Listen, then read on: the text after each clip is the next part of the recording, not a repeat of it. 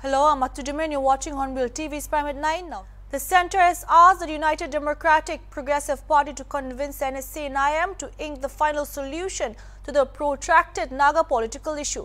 According to PTI, this message was conveyed by Union Home Minister Amit Shah to an 11-member delegation of Nagaland government's core committee on MPI led by Chief Minister Nipur Yo and Deputy Chief Minister Y. Patton. During a meeting in Delhi on Monday, Shah was entrusted by Prime Minister Narendra Modi to meet the core committee, which has been camping in Delhi since Wednesday. PTI quoted Minister for Parliamentary Affairs Niba Krono, who also holds the Planning and Coordination and Land Revenue portfolio, said the team submitted the July 16 resolution of the core committee and asked Shah to revisit the contentious issues and bring a solution to the issue. It also reminded Shah of BJP's election for solution slogan in the 2018 state election and urged him to work for a conclusion to the Naga issue ahead of the next edition of the polls due early next year.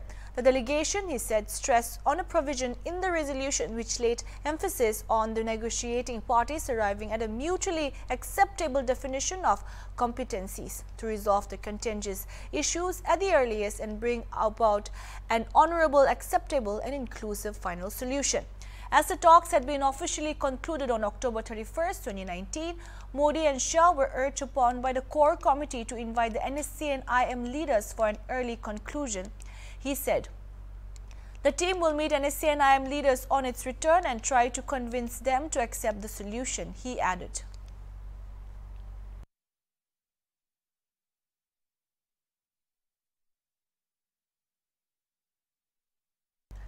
The District Court in Varanasi on Monday rejected the Anjuman Intizamiya Committee's plea challenging Hindu worshippers' request for permission for daily worship of Hindu deities in the Kyanvapi Mosque. A single bench of District Judge A.K. Vishwet delivering the verdict in the Kyanvapi Srinagar Gauri dispute case said the case is maintainable. The case was listed for next hearing on September 22nd. The Anjuman Intizamiya Committee that represents the Muslim side will now move to the Allahabad High Court challenging the lower court. Man Bahadur Singh, counsel of the Hindu side, who represents one of the plaintiffs in the maintainability of the suit, said the plea of Muslim side has been rejected. Earlier in the day, an alert had been sounded in all sensitive areas of Uttar Pradesh in view of the court ruling. Police said patrolling is on, peace being ensured. Religious heads have issued statements asking for peace to be maintained, said ADG Law and Order Prashant Kumar. Soon after the verdict was out, a flag march was conducted in Lucknow's Old City area by the Commissioner of Police.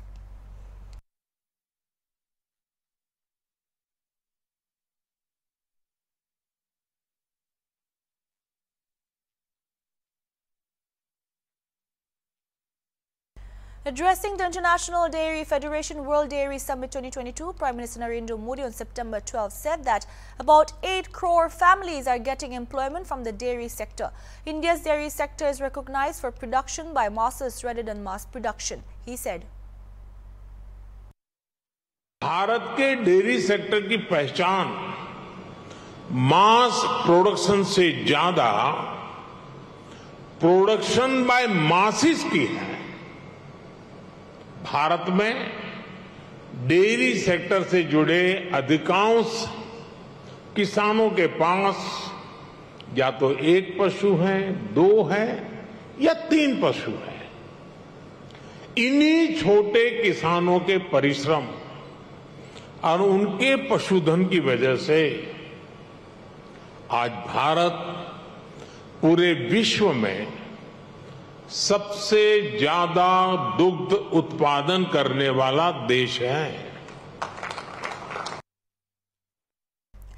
As traffic jams worsened in Shillong in Meghalaya, West Shillong's MLA Mohendro Rapsang on Monday reached the assembly in scooty. Coming out from his house, the MLA encountered a massive traffic jam, which compelled the legislator to take a lift from an individual residing near his house. Interestingly, Meghalaya Legislative Assembly on Monday discussed the traffic problem.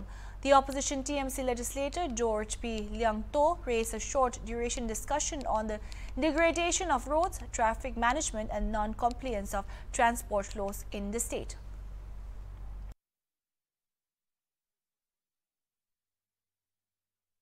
I came by bike. Suddenly I saw one of my friends who was passing through my house.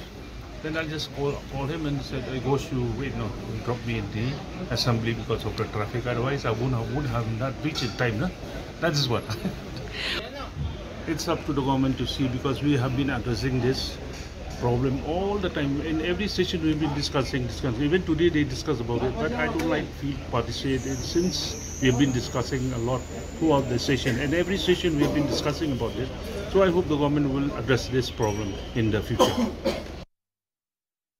Assam police on Monday arrested 2 more suspects with possible links with the banned terrorist outfit Ansarullah Bangla team from Morigao district. The suspected terrorists were identified as Musaddiq Hussain and Ikramul Islam. Ikramul is an imam and was arrested in the Nagaon district. On the other hand, the state police arrested Hussain from the Morebardi area in the Morigao district. Last month, Morigao district administrations demolished a madrasa at Morebardi after police busted a terror module on the premises of the religious educational institute. It does not have any government-run madrasa as they recently been converted into regular schools. However, individual or privately run madrasas continue to exist.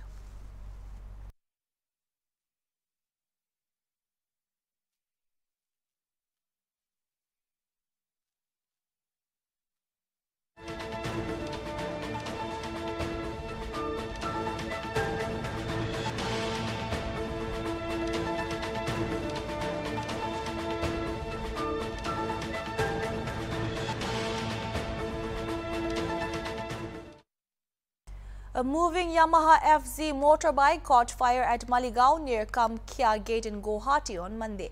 As per reports, a married couple were on the bike traveling towards Maligaon from Balaru. It is reported that the bike completely caught fire due to some electrical problems. No injuries, no casualties were reported from this incident. A fire brigade team controlled the fire, but the bike was completely burned. Further investigation into the matter is on.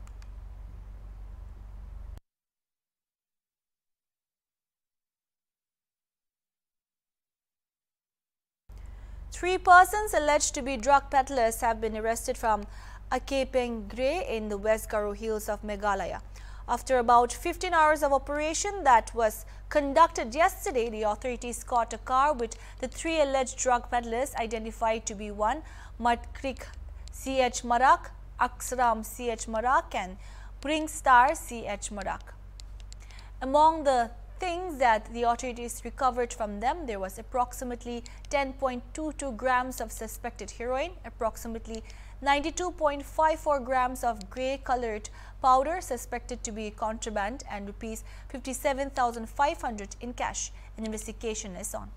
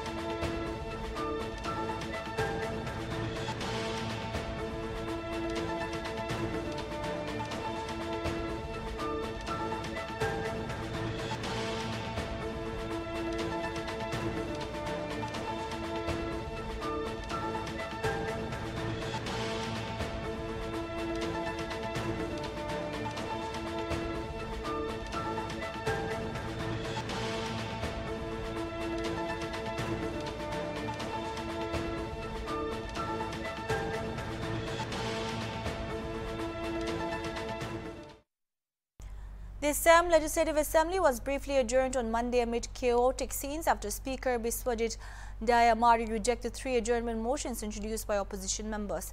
The Congress Party and independent MLA Akhil Gogoi brought in 2 motions on the first day of the autumn session, seeking discussion over the state government's decision to teach mathematics and science in English from class 3 onwards in vernacular medium schools. The AIUDF, in its motion, wanted to discuss the series of eviction drives carried out across the state and the condition of the evicted families. The adjournment motion is an extraordinary procedure which, if admitted, leads to setting aside the normal business of the assembly to discuss a defined matter of urgent public importance.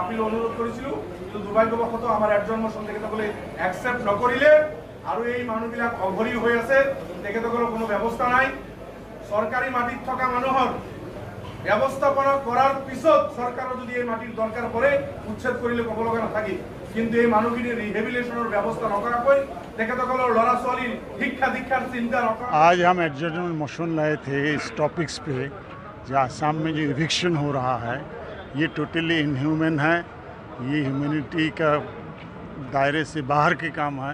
इसलिए इसी मुद्दे पर आज के house adjourn करके इस मुद्दे पर बात की जाए, लेकिन स्पीकर ने नहीं माना। दूसरे वेपन्स के माताहत करने के लिए बोला था, हमने नहीं माना और इसी के एहतजाज करते हुए हमने वॉकआउट किया। आप लोग मदरसा के इशू को रेज करना चाहते थे? नहीं, मदरसा का नहीं, उच्छेद में आ जाते हैं। इविक्शन में मदरसा क्या राइट है पब्लिक प्रॉपर्टी को बर्बाद करने का उनका? ये भी उसी के अवते में है, उसी के दायरे में है।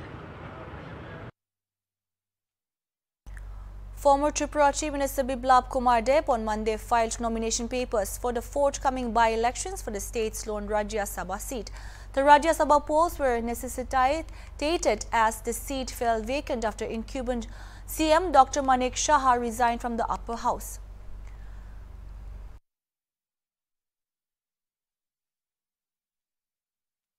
যে বিশ্বাস করে আমাকে রাজ্যসভার ক্যান্ডিডেট বানিয়েছে, নমিনেশন দাখিল করেছি, আর তার সঙ্গে সঙ্গে হরিয়ানার রাজ্যের আমাকে প্রভার দেওয়া হয়েছে, আর ত্রিপুরা তো রাজ্যসভার উম্মিদবার বানানো হয়েছে। আমি ত্রিপুরা রাজ্যের সমস্ত মানুষের প্রতি, জনতার প্রতি আভার প্রকট করি এবং এই দোনো রাজ্যেই 15 দিন করে আমি সময় দেব। ত্রিপুরাবাসীর জন্য যেভাবে কাজ করে যাচ্ছিলাম, পার্টির যে দায়িত্ব ছিল যখন কাজ করেছি, মুখ্যমন্ত্রী হিসেবে যে দায়িত্ব দিয়েছিল কাজ করেছি, এখন মানিকবাবুর নেতৃত্বে সেই বিকাশমুখী ধারা নিশ্চিত নরেন্দ্র মোদীর যে চিন্তাধারা তা অন্তিম ব্যক্তি পর্যন্ত পৌঁছে যাবে। Deb submitted his papers to returning officer Suitul Mok in the presence of CM Dr. Manik Shah, State BJP President Rajiv Bhattacharjee, Union Minister Pratima Bomik, Deputy CM Jishnu Dev Varma and other senior leaders. Speaking to media persons, he said the BJP will repeat its electoral success in the elections.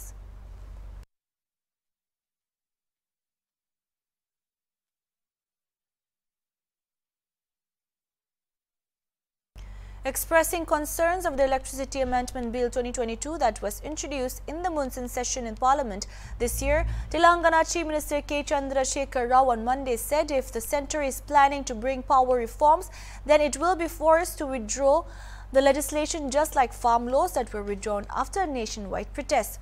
For the sake of the poor scheduled castes and scheduled tribes people, he requested it to take back the power reforms the government introduced. The contentious Electricity Amendment Bill 2022 aimed at giving multiple players open access to distribution networks of power suppliers and also allowing consumers to choose any service provider was introduced in the Lok Sabha in the monsoon session of the Parliament, despite reservations raised by the states. KCR had earlier also criticized the centre, alleging that the BJP-led central government intends to impose electricity bills on farmers who are being given free electricity in the state. The Chief Minister said that he would die but not do so.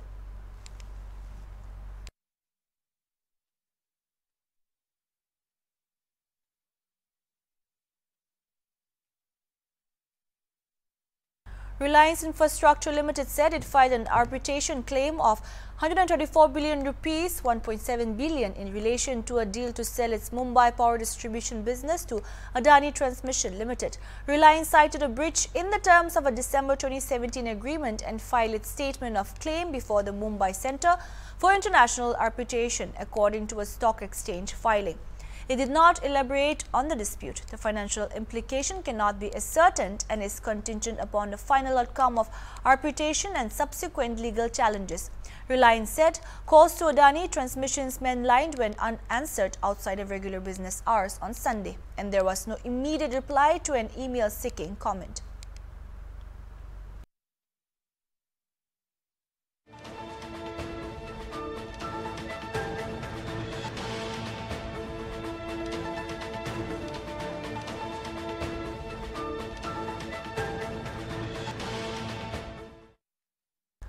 The Arunachal Pradesh police recently reported they rescued 4 missing girls from a lodge in Assam, Guwahati. The personnel of Arunachal Pradesh and Assam police officers came together in the rescue mission of the 4 missing girls and arrested a woman who is a prime suspect of the kidnapping. The Diyong police station of Changlang district filed a missing letter in Manapum area, after which the Arunachal Pradesh police started the investigation right away and could locate the girls within 24 hours. After the girls were found in a joint operation, they were handed to their guardians through the Child Welfare Committee of the Changlang district.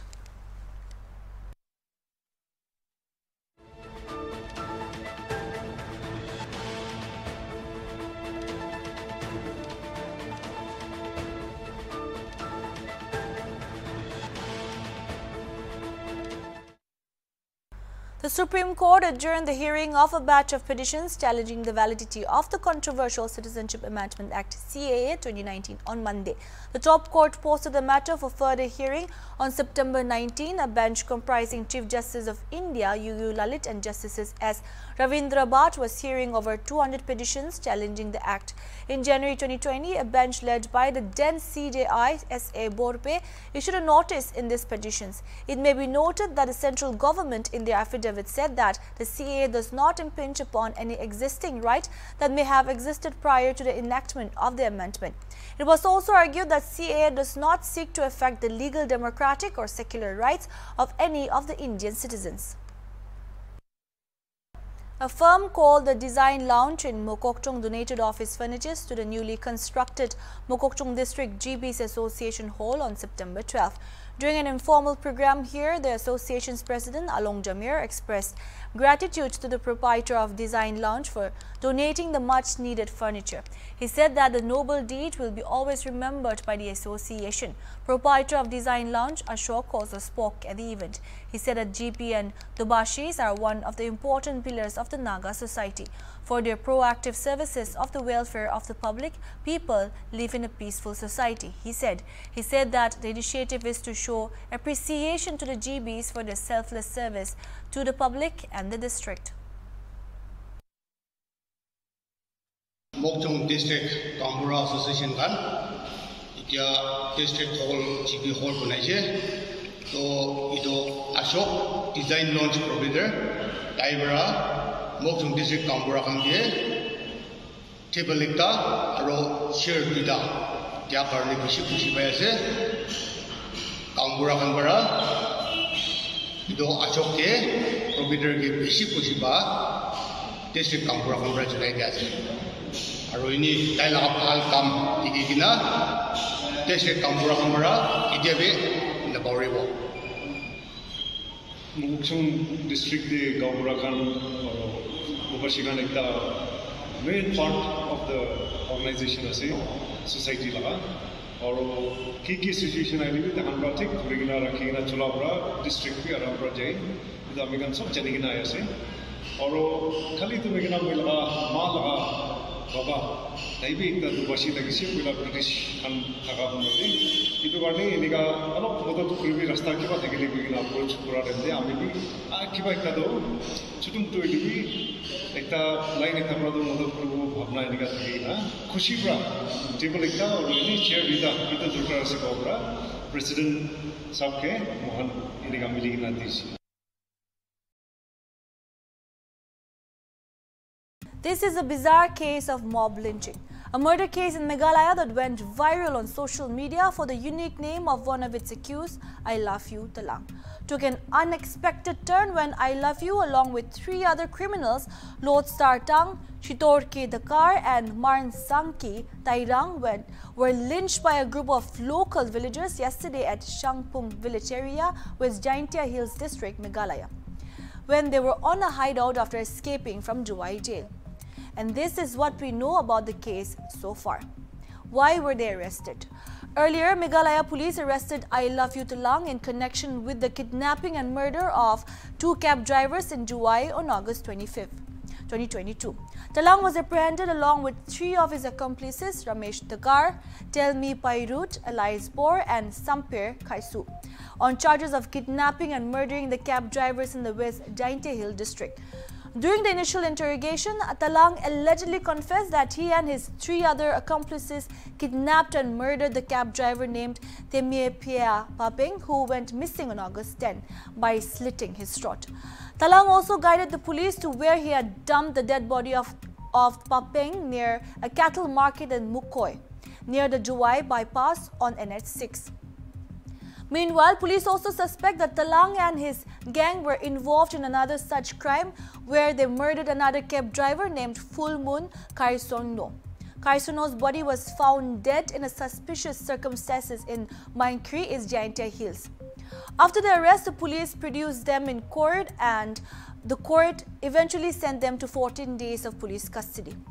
Now, on 10 September around 1:45 p.m., 5 under trial prisoners and 1 convict now managed to escape from District Prison Correctional Services Juwai, and as per reports, the 6 escapees also included I Love You Talang, Ramesh Dakar, Rikamlang Lamare, Shitorki Dakar, Lodestar Tang and Mar Sanki Tairang. When the warden entered the 3rd periphery gate, he was overpowered and forcefully opened the gate by the overpowering. The escapees forcefully opened the gate by overpowering the gatesman. Now, on reaching the outer periphery, they assaulted the personnel with a sharp weapon and escaped from the place, and 5 out of the 6 escapees reached Shangpung village on Sunday, about 70 kilometers away. Now, how were they lynched? Around 3 p.m. on Sunday, when one of the prisoners went to a tea shop to buy food, he was identified by the locals and the entire area was alerted, and later a large number of people turned up and chased a group of prisoners to a nearby forest.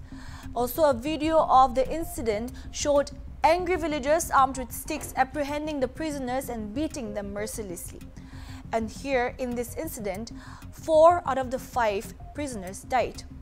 The 4 deceased are I Love You Talang, Lodestar Tang, Chitorke Dakar and Marsanki Tairang of Prang village. Now, Marsanki was a convict, with the other rest who escaped were all under trial prisoners.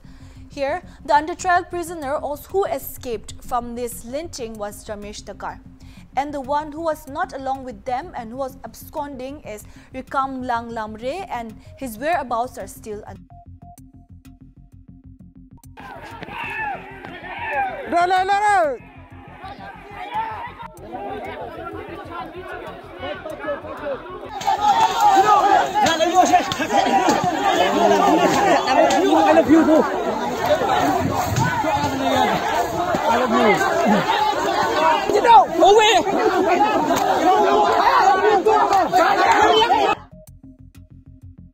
However, a day after this incident, the prisoner on the run, Ramesh Dakar, managed to escape the mob fury at Shangpung in West Jaintia Hills district. Yesterday, police arrested Dakar from Shangpung on Monday around noon. It was informed that the car was first spotted by a few people in the area who immediately reached to the spot to prevent any untoward event.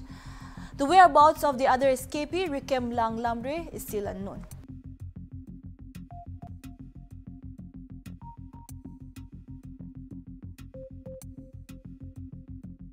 The state government on Monday instituted a magisterial inquiry into the Juwai jailbreak. Tabling a suo motu statement in the assembly, Home Minister Lakim Rumpoy said the district magistrate has directed P.K. Boro, additional district magistrate West Jaintia Hills, to conduct magisterial inquiry into the matter of jailbreak. He informed that the additional superintendent of police West Jaintia Hills district has been entrusted with the conduct of independent inquiry into the reasons and circumstances leading to the escape. M.H. Alam, additional district magistrate, has also been deputed to conduct inquest on the 4 dead bodies of the escaped prisoners. On the 10th of September 2022, around 1:45 p.m., 5 under trial prisoners and 1 convict managed to escape from the District Prison and Correctional Service, Juwai. During the preliminary inquiry, it is ascertained that the District Prison Juwai is segregated into 3 security perimeters. When the warden entered the 3rd periphery gate, he was overpowered and forcefully opened the 3rd gate by overpowering the gatesman in the 3rd gate as well as the 2nd gate. He was assaulted by the sharp weapon in his head, and the escapee overpowered him, and all managed to escape. Earlier, the Home Minister informed that a criminal case was registered against the 5 prison staff: Rajesh Swer, head warden; Chammilan Kinchin, warden; Tamela Hun Sun, temporary warden; Pintapur Paman, warder; and Alexir Lautam, temporary warder, following the escape of 5 UTPs and 1 convict from the district prison and correctional services, Juwai, on September 10. In this incident, a total of 4 prison staff and 1 police personnel received injuries, and out of which 1 police personnel got hospitalized.